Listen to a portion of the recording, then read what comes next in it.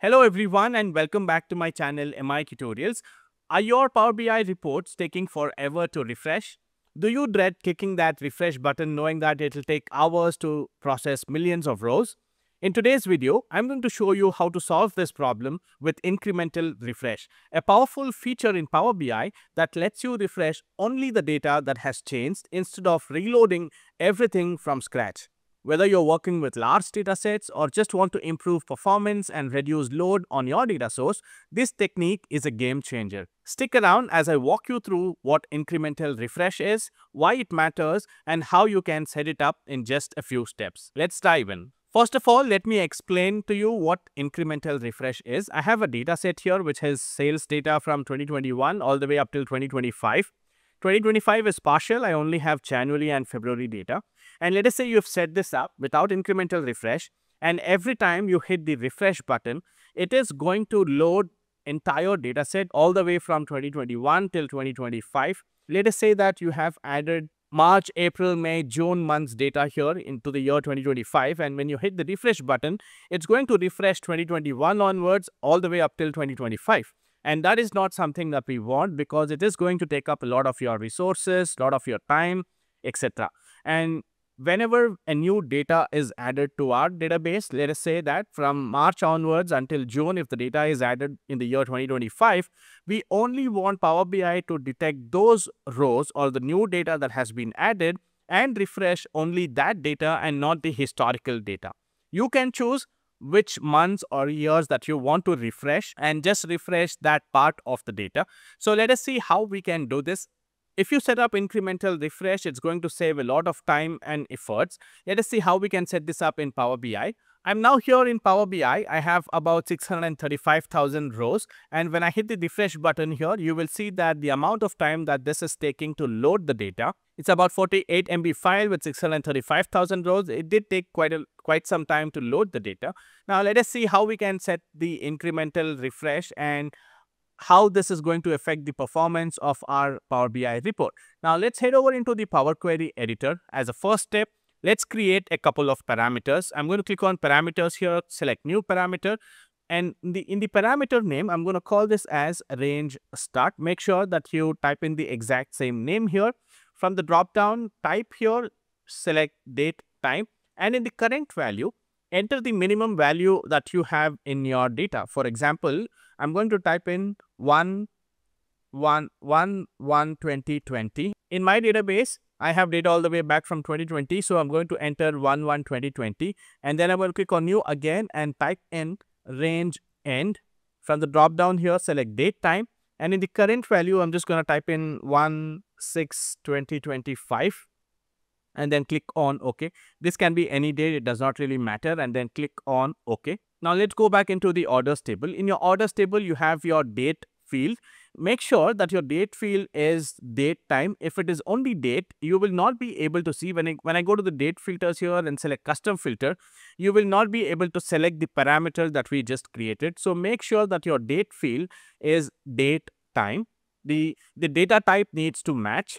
And now when I go back into this drop down and choose custom filter, I now have an option to select the parameter. So I'm going to, from this drop down, I'm going to select is after or equals to parameter that we just created, range start, and is before the parameter again. And this time it's going to be range end, and then click on OK. We now have the filter applied. I'm going to click on close and apply. All right, now the next step here is going to set up the incremental refresh. So I'm going to click on these three ellipses here in my orders table and select incremental refresh. From the drop down here, you'll be able to choose the table here. I'm going to again select the orders table and toggle this button on which says incremental refresh this table. And let's go through the different options that we have here. The first option that we have here is to archive data starting. We'll have to enter the value here. Let's enter 5, and for the next drop down here, you'll be able to choose either days, months, quarters, and years. Let me select years here to help you understand what is happening. And the next option here is incremental refresh data starting. I'm going to enter 1 here and choose year. When I do that, you'll see that my data is getting imported all the way from 1st of January 2020 to 12/31/2024. And the incremental data is happening from 1st of Jan 2025 all the way up till 12th December 2025, which means that the data here for the last 5 years all the way till 2024 is not going to get refreshed. It's just going to get archived and sit there. And the incremental refresh data is going to affect only the data for the last 1 year, which is 1st of Jan 2025 all the way up till 31st of December 2025. Now, if you want to change this, let us say that you just want to refresh last 1 month's data, you can simply select from this drop-down month, and you will see that only the June month data is getting refreshed. Likewise, if you want last 1 quarter data or 2 quarters data, you can select right from here. For this example, I'm going to select 1 year, and then the next option here is the get the latest data in real time with direct query. Now, when you check this box, you will get the data in real time and using direct query, but make sure that you need to have premium license for this. And the next option here is only refresh complete year. When you check this box, only when the entire year is complete, it's going to refresh. For example, if I select day here, you will see that 6/9 to 6/9 is getting refreshed. It's not considering 6/10 because I have checked this box. If I uncheck this box, it says 6/10 to 6/10. Let me go back and select here.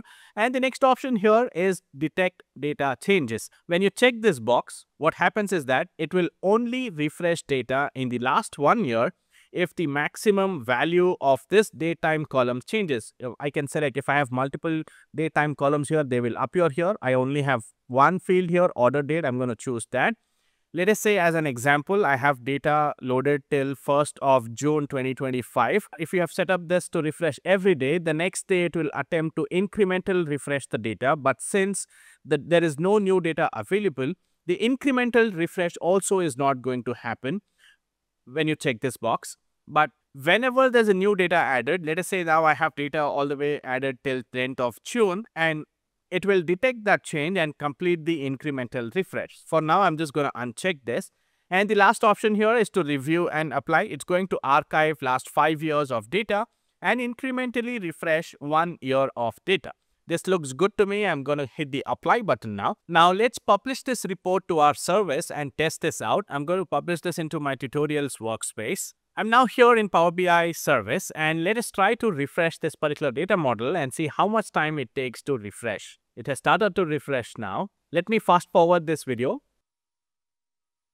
And it has taken roughly about 1 minute 3 seconds to refresh the entire data set. Now in my data set, I'm going to add in some new data here. Let's add in a couple of months of data. Maybe from March, April, May, and June, the last 4 months of data. I'm going to simply copy this, come back into my orders tab and paste this below right here and save this particular file. Let me close this, and we have the incremental refresh set up now. Let's go back into our Power BI service and let us try to refresh the data. I have about 635,420 rows. Let's go back here and refresh this particular model and see how much time it takes to refresh this data set now. Let me fast forward this video. Now it only took about 27-28 seconds to refresh the data. Let's come back into our Power BI report and refresh this and see if the data has changed. 635,000.95. We've now added all the new rows into our data set in just under 30 seconds. We've shaved almost 50% of our refresh time. Also remember that we've refreshed the entire 2025 year, and if you set up smaller time frames, let us say that if you just set up last 1 month or last 2 months of data, you might be able to shave down some more time as well. Now, one of the major drawbacks of using incremental refresh that you should know is that once you create incremental refresh and publish the report, you will not be able to download that particular file. So before you create incremental refresh and publish, make sure to create a copy of this. When I click on these ellipses here and select download this file, it will throw me an error saying that this file can't be downloaded yet. You can't download this file because the dataset was altered through incremental refresh. One of the limitations that you should know before using incremental refresh. And that's how you supercharge your Power BI reports with incremental refresh. No more long refresh times, no more straining your data source. Just fast, efficient, and smart updates. If you found this tutorial helpful, don't forget to hit the like button, subscribe for more Power BI tips and tricks, and drop a comment below if you have any questions or want me to cover another topic. Thanks for watching, and I'll see you in the next one.